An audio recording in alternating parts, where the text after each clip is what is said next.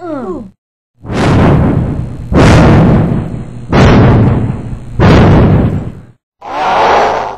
my gosh, it's burritozilla. Mr. President, something happened that should come to your attention. What is it this time?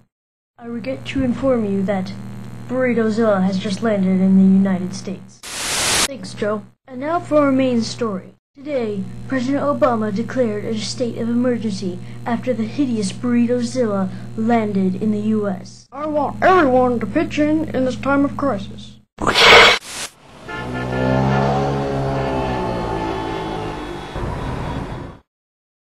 Next.